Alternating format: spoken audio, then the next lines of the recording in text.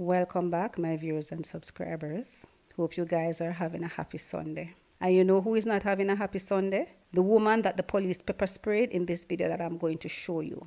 She was pepper sprayed after she attacked a police in the Spoilers community, and this happens after a shooting incident in the community on Saturday. These Jezebel women in these communities are quick to attack police and soldiers, but back down when the bad men come to have sex with them and their underage daughter, and sometimes even their sons as well. Watch the video and let me know what you think about it in the comment section below.